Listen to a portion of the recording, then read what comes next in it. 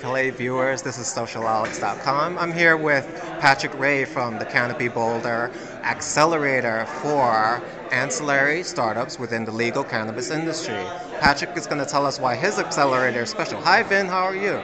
Patrick is going to tell us why his accelerator is special, starting with the definition of the word ancillary. Patrick, can you please define that word in the context of your line of work, please? Sure. So ancillary products and services are the businesses that we're interested in the cannabis industry, and those are businesses that don't touch the plant in their operations. So it's not a grower, it's not an extraction company or an edible company, or it's not a dispensary. So instead, it might be a data company or a media offering software, hardware, grow tech, anything that is providing the foundation for the industry and serving the industry without touching the plant. Okay, thanks.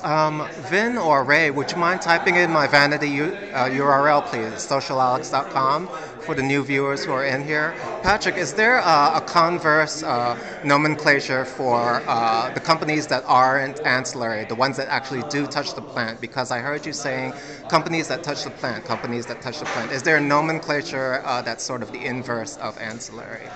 Yeah, well, no, it's actually, they're usually licensed businesses, maybe, is the way we describe them. So, like out in Colorado, a lot of states, if you're going to get in the business of working with the plant, working with the cannabis plant, you need to get licensed by the state, and you have a badge, and you have a number, and they can track what's going on, where you work, etc., so that you're on the up and up with the state marijuana enforcement division. So licensed businesses.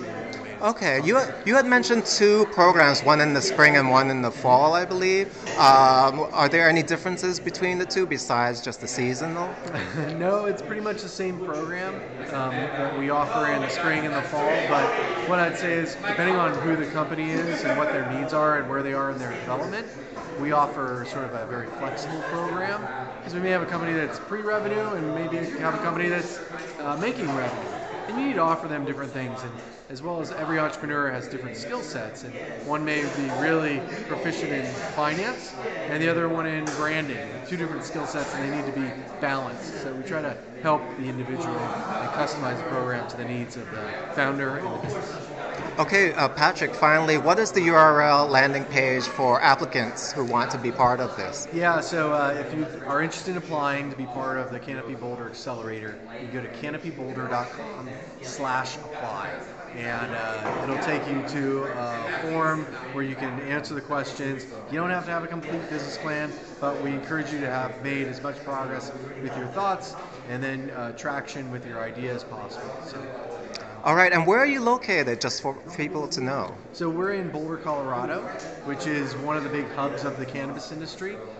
Colorado is one of the more mature markets, or most developed markets, and we'll be there this year, next year, and then also in 2016 we'll be expanding out to San Francisco, where we'll have an office and an accelerator running in the Bay Area. Thank you. Let me give a shout out to all of you who are watching, all eight of you here. I love you all, I really do. And a shout out to Hi and Y for putting this together. And Patrick, thank you for coming to New York. I hope to see you again. Thank you. Thank you.